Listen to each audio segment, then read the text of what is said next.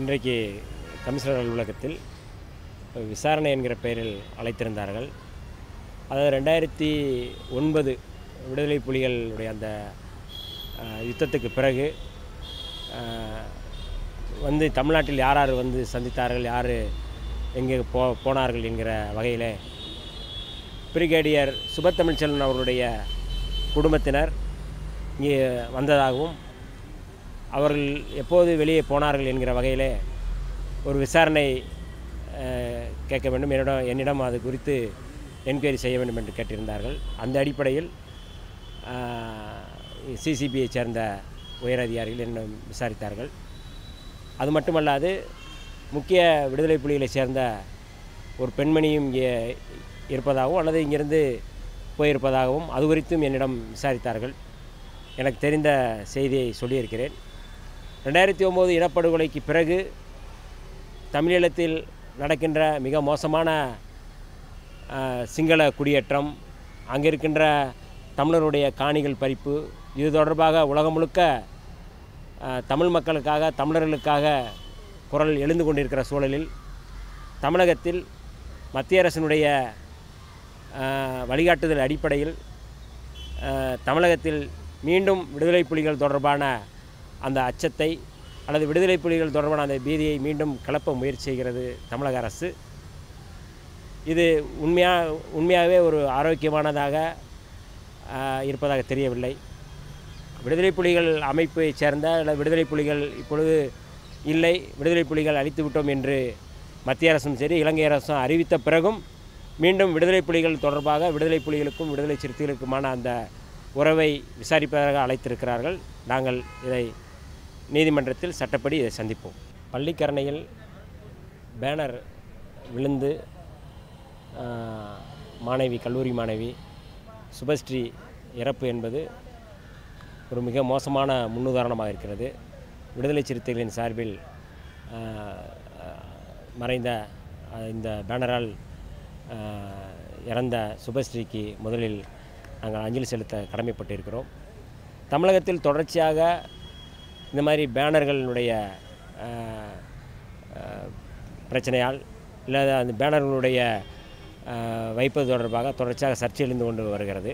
விடுதலை சிறுத்தைகளை பொறுத்தளவில் இந்த பேனர்கள் குறித்து முறைப்படுத்த வேண்டும், பேனர்கள் வைப்பது குறித்து முறைப்படுத்த வேண்டும் நாங்கள் தொடர்ச்சியாக கோரிக்கை வைத்து கொண்டிருக்கிறோம். இன்றைக்கு ஆளும் கட்சி தரப்பில் இந்த பேனர்கள் வைத்திருப்பது சட்டத்திற்கு புறம்பாக, அதாவது சாதாரணமாக எங்களை போன்ற கட்சிகள் வந்து பேனர் வைப்பது என்றால் காவல்துறை வந்து பயங்கர கெடுபிடி பண்ணுகிறது. இந்த இடத்தில் வைக்க வேண்டும், அந்த இடத்தில் வைக்கக்கூடாது என்று பயங்கர கெடுபிடி பண்ணி பேனரை எடுத்து விடுகிறார்கள். ஒரே நாளில் நாங்கள் வைக்கிற பேனரை கூட வந்து அகற்றி விடுறார்கள். அதுவும் பிரதான சாலை இல்லாமல் ஓரமாக எங்காவது ஒரு தெருவில் வைத்தால் கூட எடுத்து விடுகிறார்கள். ஆனால் ஆளும் வர்க்கத்தினர் நேற்றைக்கு முதல் நாள் கூட முதலமைச்சர் கோயம்புத்தூருக்கு வந்த வழியெல்லாம் கோயம்புத்தூருடைய அந்த விமான நிலையத்துக்குள்ளே இருந்து நிறைய இடங்களில் வந்து இந்த மாதிரியான வந்து பேனர்கள் வைத்திருக்கிறார்கள். நிறையா இந்த மாதிரி ஆளும் வர்க்கத்தை சேர்ந்தவர்கள் பேனர்களை வைத்திருக்கிறார்கள். இதை சட்டம் வந்து சட்டத்துறையைச் சேர்ந்த காவல்துறை, தமிழக அரசு இதை முறைப்படுத்த வேண்டும். இதுதான் விடுதலை சிறுத்தைகள் கோரிக்கை. பேனர்கள் என்பது ஒரு செய்தி விளம்பரத்திற்காக வைக்கக்கூடியதுதான். ஆனால் எல்லா இடங்களிலும் போக்குவரத்துக்கு நெரிசலாக போக்குவரத்தை உண்டு பண்ணக்கூடிய பேனர்கள் இப்பொழுது நிறையா இருக்கிறது. அதை தமிழக அரசு முறைப்படுத்தி எந்தெந்த இடங்களில் வைக்க வேண்டும், எந்தெந்த இடங்களில் வைக்கக்கூடாது என்பதை வரைமுறைப்படுத்தவும். ஏற்கனவே அதற்கான கைட்லைன்ஸ் இருக்கிறது. ஆனால் அதை காவல்துறை கண்டும் காணாமல் இருக்கிறது. ஆளும் வர்க்கத்திற்கு ஆதரவாக ஆளும் வர்க்கத்தினர் செய்தால் அதை ஆமோதித்து அதை ஆதரவளிக்கின்ற போக்கு இருக்கிறது. ஆகவே தான் இந்த மரணங்கள் நடக்கின்றன. ஆகவே தமிழக அரசு இந்த மாதிரியான போக்கினை தடுத்து நிறுத்துகின்ற வகையில், நடைமுறைப்படுத்துகின்ற வகையில் அதை ஒரு நெறிமுறைப்படுத்த வேண்டும் என்று விடுதலை சிறுத்தைகளின் சார்பில் கோரிக்கை வைக்கும். இப்போ இந்த விவகாரத்தில் வந்து உயர்நீதிமன்றம் என்ன சொல்லியிருக்குன்னா, எத்தனை உத்தரவு போட்டாலும் ஆளுங்கட்சியினர் அதை கடைபிடிக்க மாட்டாங்க, மக்களோட ரத்தத்தை பார்க்கலாம் தான் இது பண்ணுவீங்களா அரசு அதிகாரிகள் அப்படின்னு கடும் கண்டனத்தை தெரிவிச்சிருக்காங்க. இல்லை, நீதிமன்றம் தான் அதை வந்து கட்டுப்படுத்தணும், நீதிமன்றம் தான் அதை வந்து நெறிப்படுத்த வேண்டிய தேவை இருக்கிறது. மற்ற எல்லா இடத்திற்கும் எல்லா விஷயங்களுக்கும் நீதிமன்றம் கடுமையான உத்தரவுகளை போட்டு காவல்துறையாக இருக்கட்டும், மற்ற இயக்கமாக இருக்கட்டும், எல்லாவற்றையும் அவர்கள் வந்து கட்டுப்படுத்துகிறார்கள். இதிலும் கடுமையாக காவல்துறைக்கு அரசு இது பொறுப்பேற்க வேண்டியது தமிழக அரசு தான் இந்த பேனர்கள் இந்த மாதிரியான விபத்துகளுக்கு தடுக்க வேண்டிய தேவை இருக்கிறது.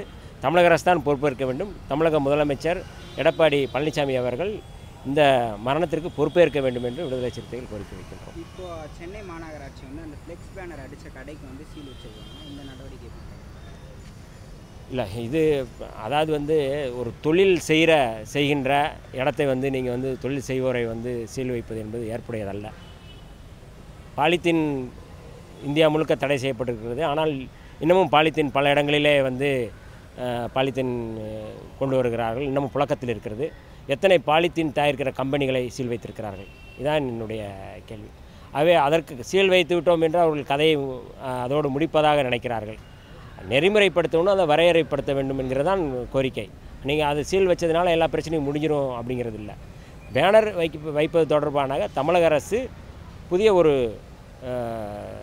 சட்டமோ அல்லது புதிய ஒரு வழிகாட்டுதலோ இயற்ற வேண்டும் என்று விடுதலை சிறுத்தைகள் சார்பில் நாங்கள் கோரிக்கை வைக்கின்றோம். திமுக, அதிமுக, அமமுக, நாம் தமிழர் எல்லா கட்சி தலைவர்களுமே பேனர்லாம் வைக்காதீங்க, நான் பேனர் வச்சா கலந்துக்க மாட்டேன் அப்படின்னு திமுக தலைவர் ஸ்டாலின் கூட சொல்லியிருக்காரு. இப்போ விடுதலை சிறுத்தைகள் கட்சியோட சார்பாக இல்லை, இது வரவேற்கக்கூடியதான். பொதுவாக நாங்கள் ஒரு சின்ன வளர்கின்ற கட்சி. விடுதலை சிறுத்தைகள் எந்த பொதுமக்களுக்கும் யாருக்கும் வந்து இதுவரையில் எந்த தொந்தரவு செய்கின்ற வகையில் பேனர்களை வைத்ததில்லை. அரசு வழிகாட்டுதல் அடிப்படையில் நாங்களே வந்து விடுதலை சிறுத்தைகளை வந்து இப்பொழுது வந்து நாங்கள் பெரும்பாலும் வந்து பேனர்களை வைப்பதில் குறைத்திருக்கிறோம். இது நல்லா வரவேற்கக்கூடியதான். அனைத்து கட்சிகளுமே இதை வந்து ஏற்றுக்கொண்டு பேனர்கள் வைப்பதில் ஒரு கட்டுப்பாடுகளை கடைபிடிக்க வேண்டும் என்று விரும்புகின்றோம்.